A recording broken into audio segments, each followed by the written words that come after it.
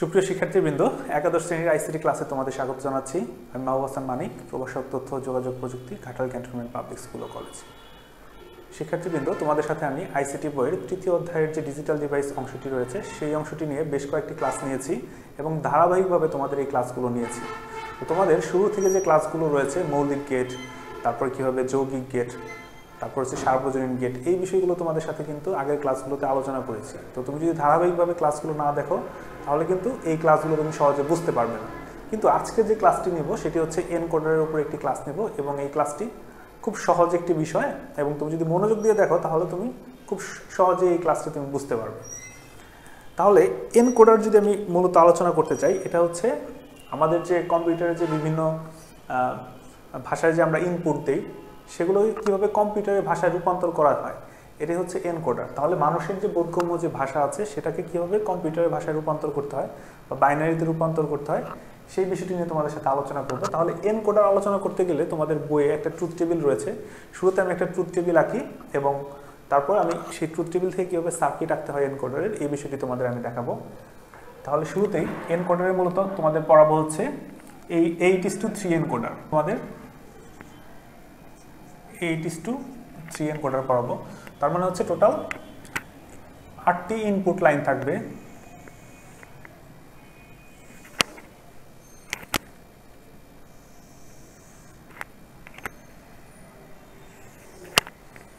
তাহলে এই পাশের অংশটি হবে হচ্ছে ইনপুট আর এই পাশের অংশটি হবে আউটপুট।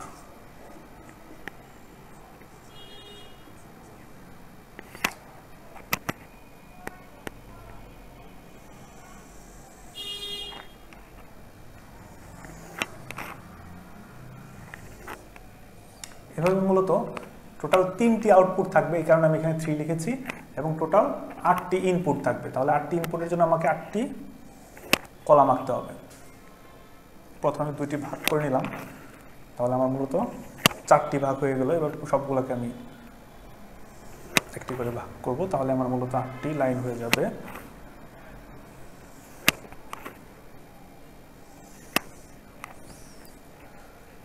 এবার 8টি ইনপুটের জন্য আমাকে A0, A1, A2, A3, A4, A5, A6 এবং A7 এগুলো হচ্ছে ইনপুট, এবং আউটপুটে আসলে হচ্ছে Q0 থেকে শুরু করবে, Q0, Q1 এবং Q2।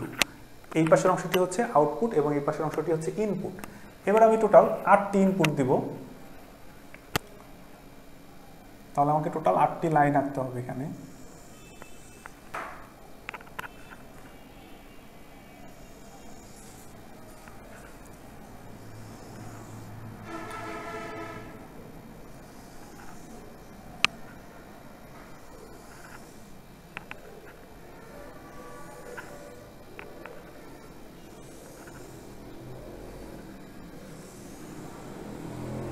এক, 2, 3, 4, 5, 6, 7, 8, তাহলে কিন্তু 8টি রো হয়ে গিয়েছে এখানে। এবার তোমরা যদি একটু কল্পনা করো, কিবোর্ডের কথা যদি কল্পনা করো, যে তোমার একটি মোবাইলের কিবোর্ডগুলোতে কিপ্যাডগুলোতে তুমি যখন একটা বাটন প্রেস করো তখন অন্যান্য বাটনগুলো কিন্তু ইনঅ্যাক্টিভ অবস্থায় থাকে। ঠিক একইভাবে কম্পিউটারের যে কিবোর্ড, সেখানেও যখন তুমি একটা বাটন প্রেস করো বাকি বাটনগুলো কিন্তু ইনঅ্যাক্টিভ অবস্থায় থাকে। তার মানে এই যে ইনপুটগুলো রয়েছে 8টি ইনপুট 0 থেকে নিয়ে 7 পর্যন্ত, তার যে কোনো একটি 1 থাকবে, বাকি সবগুলো 0 থাকবে। মানে অ্যাট এ টাইম একাধিক ইনপুট কিন্তু আমরা দিতে পারবো না। এই কারণে প্রথমে আমি ধরে নিলাম যে এটা হচ্ছে 1, মানে এটা প্রেস করা আছে A0, বাকি সবগুলো তখন ওই সময় 0 থাকবে।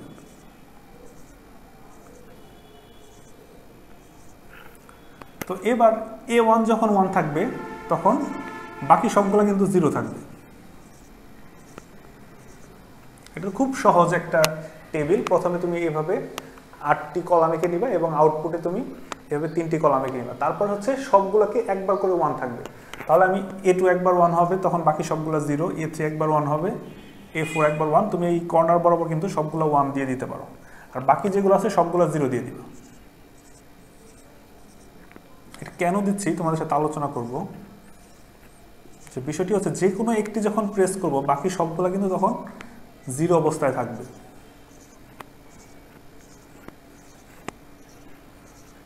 তো কিবোর্ডের যখন একটি বাটন আমি প্রেস করি তখন কিন্তু বাকি বাটনগুলো কিন্তু তখন আর কাজ করবে না।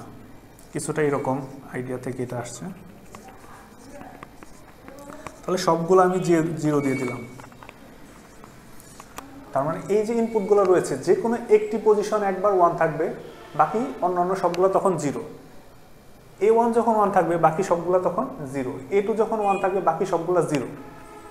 এবং এই প্রত্যেকটা লাইনের জন্য আমার বাইনারি সংখ্যা এই জায়গায় আমি লিখব। প্রথমটা হবে বাইনারিতে 0 0 0 মানে 3টা 0, তারপর হচ্ছে 1। এভাবে তুমি চাইলে 0 1 0 1 এভাবে দিয়ে নিতে পারো, 0 1 0 1 0 1 0 1। এই পাশে একটা শিফট হলে 0 0 1 0 0 1 1, তারপরে 4টা 0 হবে, 4টা 0 4টা 1। এটা মূলত কিন্তু বাইনারিতে 0 থেকে নিয়ে 7 পর্যন্ত আছে। এটার বাইনারি, এটার মানে হচ্ছে 0, এটার মানে হচ্ছে 1, যদি তুমি ডেসিমেলে কনভার্ট করো এটার মানে হচ্ছে 2, এভাবে এটার মানে হচ্ছে 7। মূলত 0 থেকে শুধু আউটপুটের কথা কল্পনা করতে হবে যে এই তিনটা 0 0 0 মানে হচ্ছে 0, 0 0 1 মানে হচ্ছে 1, 0 1 0 মানে হচ্ছে 2, এভাবে এই পর্যন্ত আসে হচ্ছে 7। তার মানে হচ্ছে আউটপুট মূলত 0 থেকে নিয়ে 7 পর্যন্ত বাইনারি সংখ্যায় আছে। তার মানে যখন আমার A প্রেস করবে তখন এই 0 0 0 এটা মিন করতেছে। যখন আমার A1 এ যখন 1 থাকবে তখন এটার সমতুল্য বাইনারি সংখ্যা হচ্ছে 0 0 1। তাহলে এই হচ্ছে টেবিল। এই টেবিলটা তোমরা খুব সহজে আঁকতে পারবে। এইভাবে একটি একটি করে 1 দিয়ে বাকি সবগুলো 0 দিয়ে দিবে। আর এই পাশে শুধু বাইনারিতে 0 থেকে নিয়ে 7 পর্যন্ত শুধু লিখবে। এবার এই আউটপুট যদি আমি পেতে চাই এই ইনপুট থেকে কিভাবে সার্কিট তৈরি করতে হবে এই বিষয়টা আমি দেখাবো। এখানে মূলত ইনপুট আছে কয়টা? ইনপুট আছে 0 থেকে নিয়ে 7 পর্যন্ত, টোটাল 8টা ইনপুট আছে। তাহলে 8টা ইনপুটের জন্য আমাকে এখানে 8টি লাইন নিতে হবে। এক, কাছাকাছি লিখি যাতে ওই পাশে আমার সার্কিট আঁকতে সুবিধা হয়। 2 3 4 5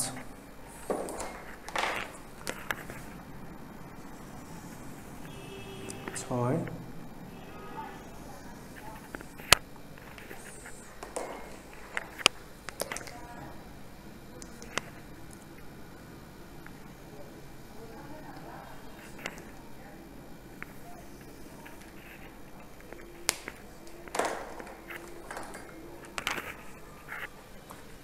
তাহলে এটা হচ্ছে A0, A1, এটা হচ্ছে A2, A3, A4, A5, A6, A7, 5 6 7 8, 8টি লাইন কিন্তু আমি নিয়ে ফেলেছি। এবার আমি এই Q0, এটা হচ্ছে ইনপুট, এই লাইনগুলোতে আমি ইনপুট দেব। তো এই ইনপুট দেওয়ার পর আমি আউটপুটে কিভাবে এই রেজাল্টটা পাবো তার জন্য একটি সার্কিট ড্র করতে হবে। তাহলে Q0 এর জন্য আমি এবার একটা সার্কিট ড্র করব। তাহলে Q0 কোথায় কোথায় 1 আছে এই বিষয়টা একটু খেয়াল করবা। এখানে একটু ভালোভাবে খেয়াল করো, তুমি যদি ভালোভাবে বুঝো তাহলে এই সার্কিটটি তোমার মনে রাখতে হবে না, একদম নিজে নিজেই করতে হবে। প্রথমে দেখবে যে Q0 এর জন্য আমরা সার্কিট ড্র করব। তাহলে Q0 কোথায় কোথায় 1 আছে? এখানে 1 আছে, এখানে আছে, এখানে আছে এবং এখানে আছে। তাহলে এই 1টা কার জন্য এসেছে? এই 1টা এসেছে হচ্ছে এই যে A1 এর জন্য A1 এসেছে। A1টা এসেছে মূলত এই যে A3 যখন 1 থাকবে তখনকার জন্য, এবং এই 1টা এসেছে কার জন্য? A5, এবং এই 1টা এসেছে A7 এর জন্য। তাহলে এই যে যে জায়গায় 1 আছে, এখানে আছে, এখানে আছে, এখানে আছে, এখানে আছে, এগুলা কোন কোন কলামের জন্য এসেছে সেগুলো আমি ওখানে অর গেটে দিয়ে দিব। যেমন এই 1টা এসেছে কার জন্য? A1 এর জন্য। তাহলে A1 থেকে একটি লাইন নিব। তারপর 1টি এসেছে কার জন্য? এই 1টি এসেছে A3 এর জন্য। তাহলে A3 থেকে একটা লাইন নিব। তারপর এই 1টি এসেছে কার জন্য? A5, তারপর এটা হচ্ছে A7। তাহলে A5 থেকে একটি এবং A7 থেকে একটি। এই সবগুলোকে যদি আমি অর গেটে দিয়ে দিই,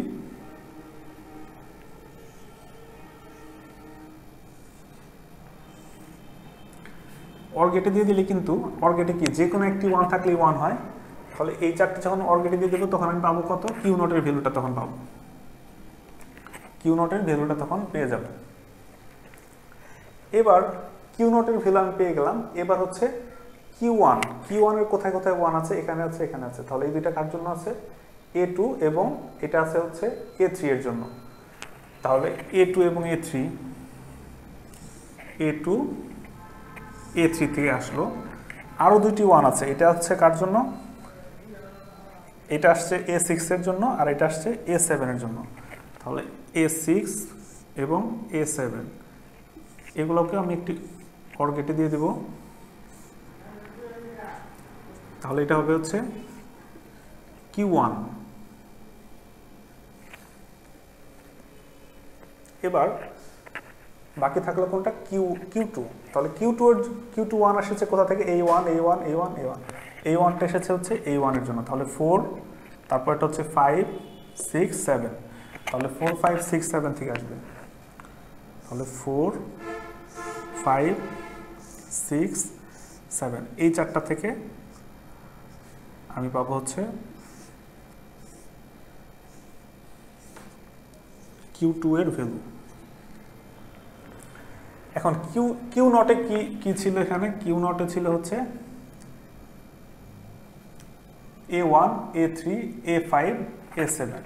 তাহলে অর গেটের কাজ কি, যোগ করা A1 A3 A5 এবং A7 এই চারটা। আর Q1 এ ছিল কত, 2